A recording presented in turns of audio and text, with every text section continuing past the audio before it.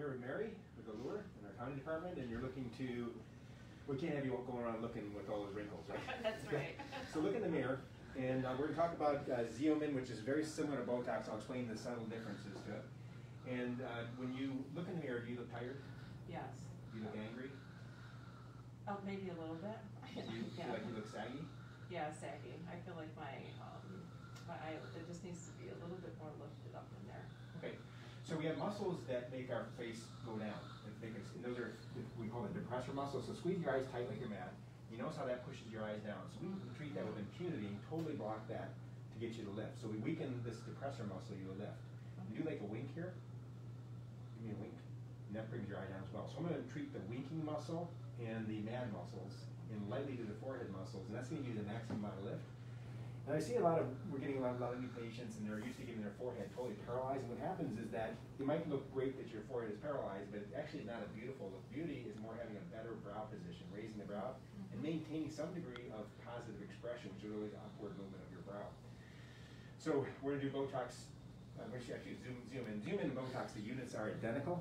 This port's different, but Xeomin and Botox, they're identical. We're going to do 25 units here. 12 and a half on each side. I'm going to do 8, what I call Key West style on your forehead. That gives you the maximum amount of lift. So when we treat the forehead, the muscle gets weakened and your brow drops a little bit. A lot of women experience this heavy brow. And the way to prevent that is first off using less units. Secondly, treating the muscle that push down first, so I don't have to bite that muscle.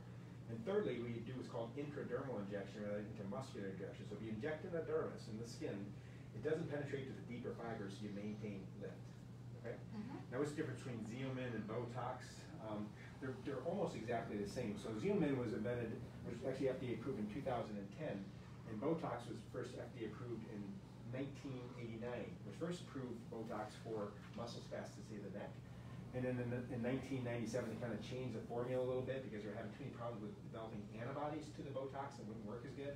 And in 2002, they came out for wrinkle Botox. And they haven't changed it much since that time. What happens is, it's not very often, but Botox has got the neurotoxin, so it's a toxin, it's a copy of something in nature, and it's also got proteins that serve no purpose. And you make antibodies to the proteins, which eventually can render the toxin, the neurotoxin, useless. So the solution is then you start escalating the dose, or in some cases it stops working, you have to take a holiday for a few years. And it's not, again, not very often. It occurred a lot with the original version of Botox, not so much anymore, maybe about 1 to 2%. If that. Xeomin was created with none of these proteins, so it's more of a clean toxin. That sounds ridiculous, a clean toxin, but it does not have these proteins on it, and the risk of getting toxin antibodies is much lower. Plus, in clinical studies, it works as good as Botox, or perhaps lasts a little bit longer. So the onset is usually about 2 days sooner, and it lasts about 1 to 2 weeks longer. So that's the advantage of if you did Botox twice a year, with Xeomin you get an extra month free. Right. Otherwise, they're indistinguishable in terms of how they work and how you dose them. There's another toxin called Dysport, which actually is totally different. It functions differently. I'm not crazy about it. It's a good product, but I think it spreads too far. So I'm using a little tiny needle. It's a 32-gauge needle. Lay your head back. Squeeze tight like you're mad. So I'm going to inject into your procerus muscle, then into what's called the depressor supercilii muscle, bilateral.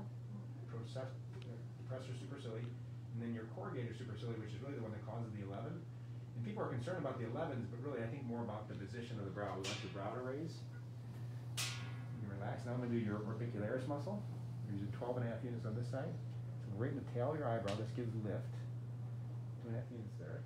Really shot to about 2.5 units.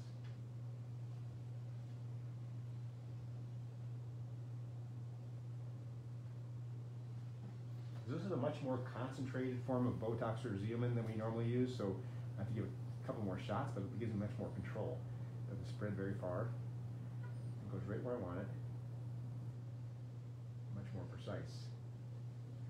Now the Key West style Botox is where I inject it into your dermis of your skin. So we stay above 2 centimeters over the orbital rim or about the middle of the forehead and inject it very superficially. Create a little bubble there so it doesn't go into the muscle. And the purpose is to preserve lift as much as possible. This is just 8 units, very little in the forehead. I see way over treatment from the forehead, which leads to this drooping of the brow over time, and sort of an expressionless fake Botox look,